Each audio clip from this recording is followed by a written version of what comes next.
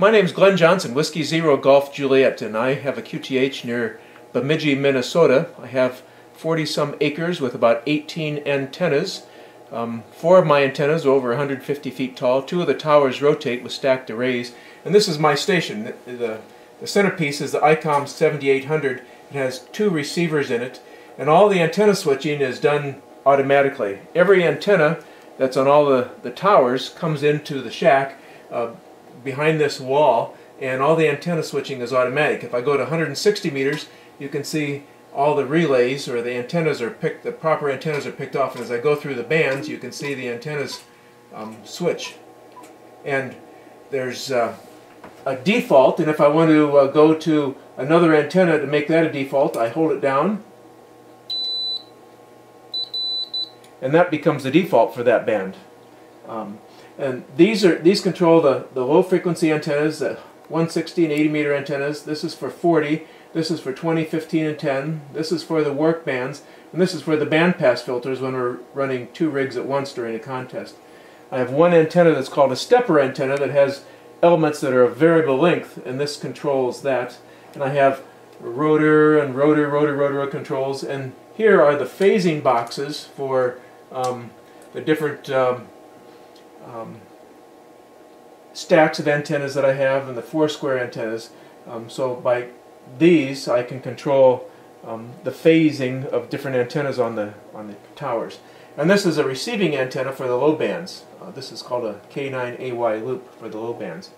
And you don't see an amplifier here. This is all we have for an amplifier. It's the control head of an ACOM 2000, and it switches bands automatically. So there's 10 meters with 1500 watts out, and then here's 15 meters with 1500 watts out. It just takes a second just to switch, or it'll go to 20 meters, just 1 DIT, and then it's tuned for 20 meters. So that's, makes antenna switching, amplifier tuning just instant and very, very nice. So that's my station in a nutshell. And we'll go behind this wall here, and you'll see all the wires and wireless. Every antenna comes in to the top, and these are AB switches. And the power off default goes to the 7800. And on the other side of the room, I have another station, and when it selects this antenna, it will switch, and this will feed to the second station. So these are all the antennas. There's a row of them here, there's a row of them down here where they all come in, and there's an AB switch. So each of the 2 stations can select any antenna that's up. And then these are all the antenna switches right here that are all computer controlled.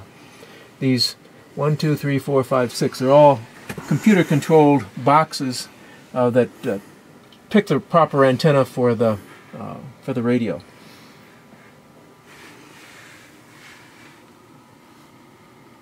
Now you've seen all the wires and wireless.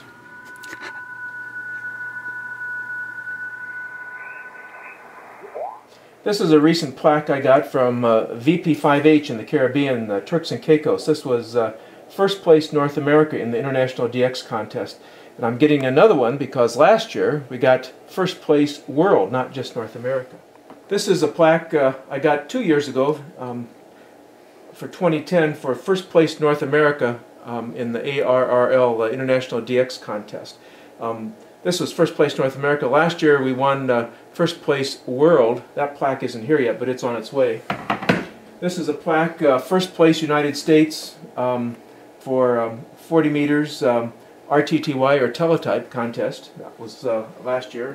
I have several of those. This was for a 160 meter contest for doing 100% search and pouncing without staying on one frequency, calling CQ for a 160 meter contest. This plaque is from 2009 for first place United States 40 meter RTTY or teletype. I do a lot of teletype contesting, and I do a lot of CW contesting, and this was for teletype. I like to do a lot of 160 meter contesting. QRP, that means 5 watts or less. And 160 meters, that's a real challenge. And these 3 plaques represent first place world in 2008, 2009, 2010, And I think I did it again in 2011, but it'll be several months before I know. But these are first place world QRP 160 meters. And typically I have worked in all these contests on 160, all 50 states in less than 24 hours with 5 watts on 160 meters. And that's quite a challenge. I have some good antennas. My favorite antenna is a quarter wave ground plane. It's made from Roan 25G. The total height is about 160 feet. There's an insulator at about 25 feet with 4 elevated radials. And that tower is the ground plane. It's perfectly resonant on 160, has a very broad bandwidth, and with that antenna it's a real killer for with 5 watts. I have another antenna. It's an inverted V with the apex about 140 feet. Those two antennas are about 600 feet apart. And between those two antennas and some good listening antennas, I can work a lot of good DX on 160, even with 5 watts.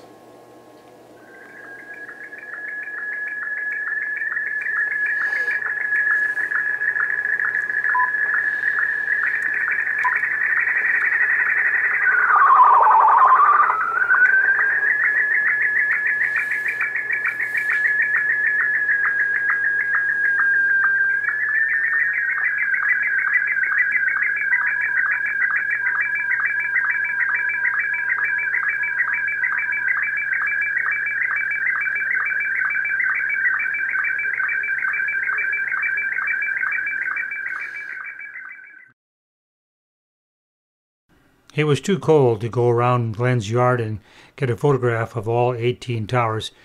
Here's the main tower and a few short ones so you have some idea what his antenna farm looks like.